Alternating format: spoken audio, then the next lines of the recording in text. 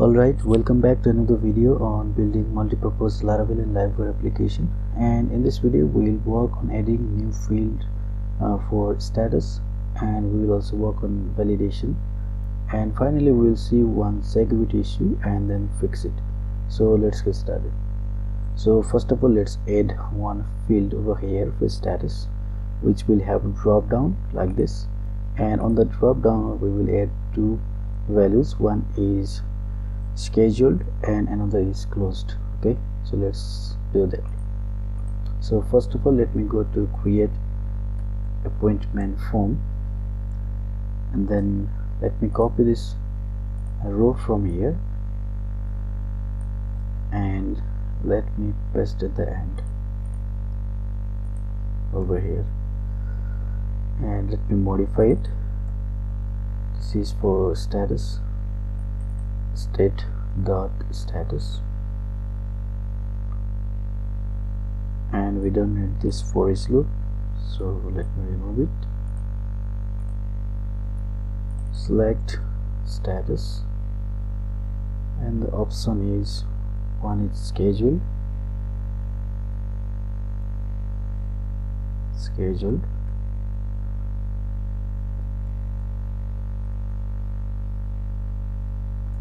and another option is closed.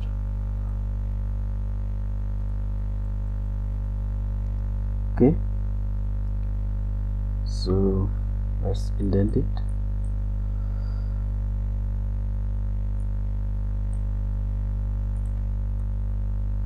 And let me refresh the page. Yes, perfect. So now let's make this working.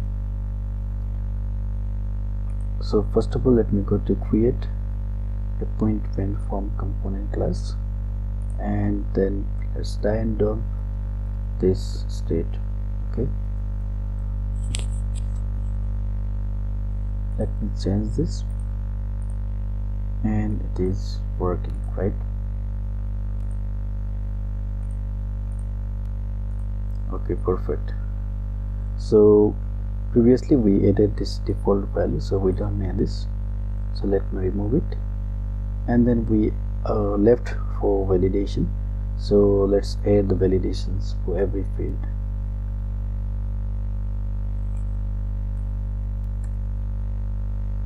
Let's do validator. Make the validation with this data and with these rules.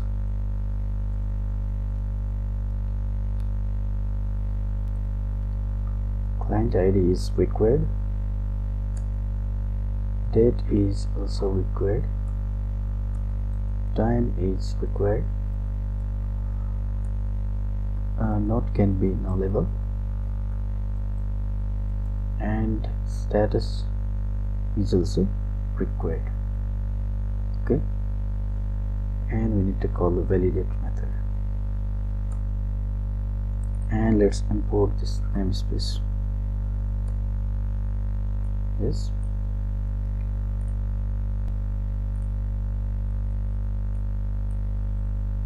and then let's try this out. So if we save this form, then we don't see any error messages, so let's work on that part. But before working on that part, I see where is select status. So instead of select status, let's add default value as schedule. So how we can do that? So to do this, let's do on state. Let's set the status, default status to schedule, right? And if I refresh the page, and now the default status is scheduled. Perfect. So let's work on displaying those error messages over here. So let's go to create appointment form. Let me go to the top, and over here we can do, if there is an error for client ID, then let's display this div with the class of invalid feedback, and inside this div display the message. And we need to add another class called is invalid over here, so let's do the same. There is error for client ID, then add is invalid class and an error. Let's end error over here as well, and error. Okay, now let's try this. Yeah, we see the error message, perfect. But here we see the client ID field is required. This seems quite unreadable, so let's change this validation message. So to change that message, let's go to create appointment form class, and we can pass the third argument for messages. Okay, let's create another array, and when client ID is required, let's display this message: the client field is required. Okay, press the page and save it. Yes, perfect, it is working. Let's do the same for appointment date and appointment time, but before doing that, let's indent it properly so that it will look like more readable. So let's do this. Let's indent it.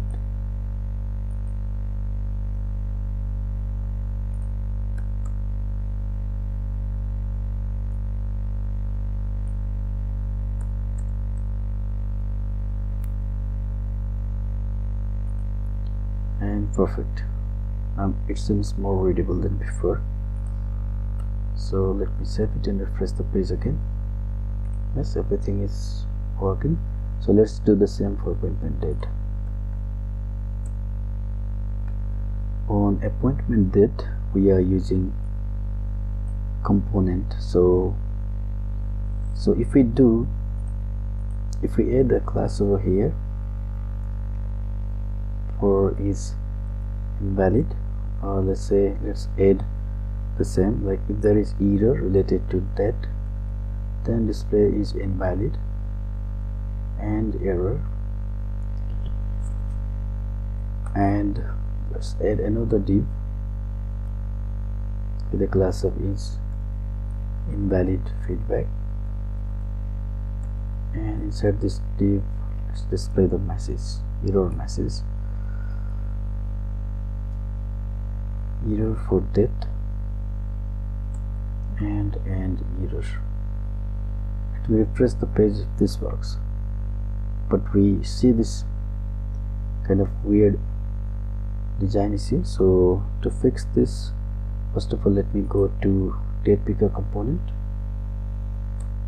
and over here let's merge that other attributes for the class.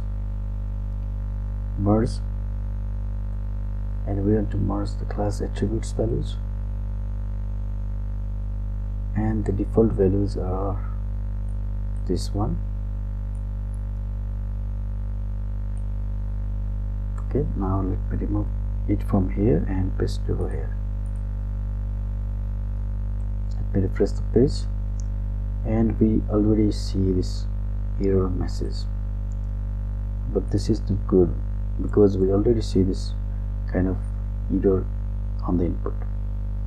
So actually here this part is not working because we are on components, so we need to do it differently. So let me remove it from here,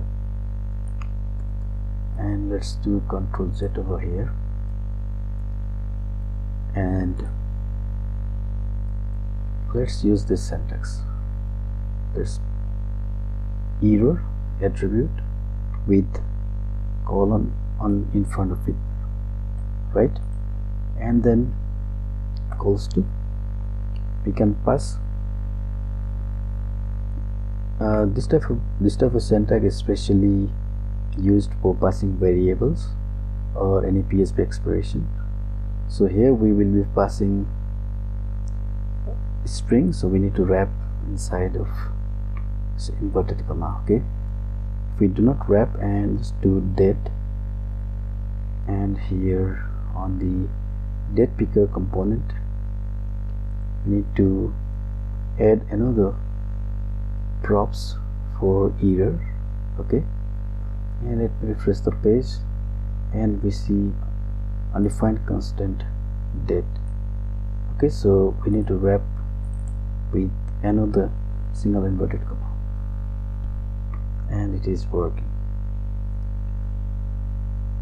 Now we are passing date as a string to this property, and inside of date picker we are receiving those attributes as props, and now error variable is available. So we can now, inside of this class, we can do error.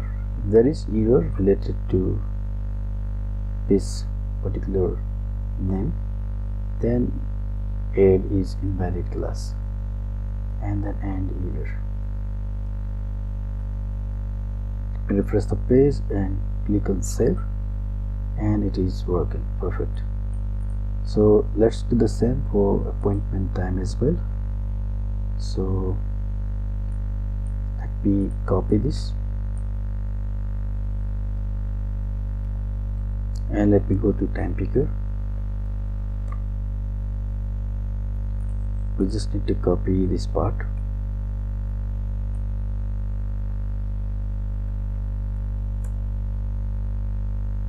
Inside of class, remove this extra inverted comma and add another props for error. Okay, now let's go to create appointment form, and then let me copy this as well, and then paste it over here. Error for time, and we need to pass props for the error, and the value is time. Okay, now if I click on save, and it is working perfect. And this field is not required, so we will not add validation over here, but let's add validation on the status. So let me copy this and go to status, and after select, just indent it. Yes, and if there is error for the status, then display the message, and on the select, let's add the condition over here. If there is error for status, then so is invalid class and error. Okay, so if I change this status from schedule to select status and click on save, then we see this error message. Perfect. So now let's save this with proper data,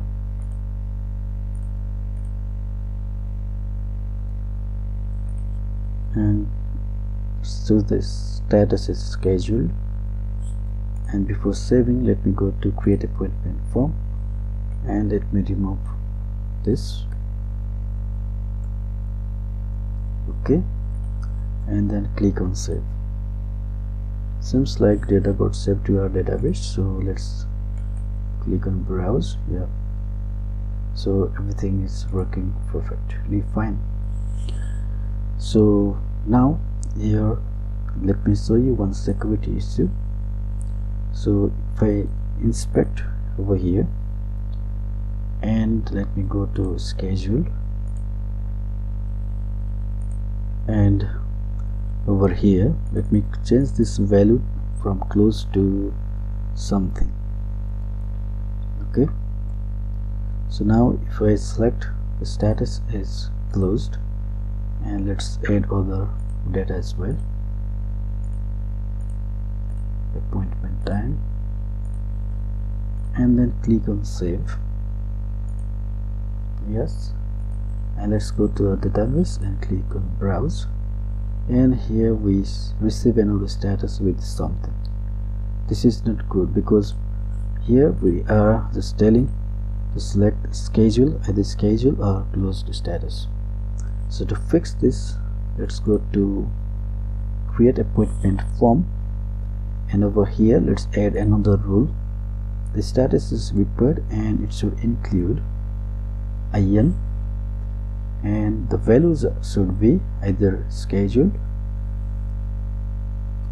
or closed. Okay, so now let's do one more time.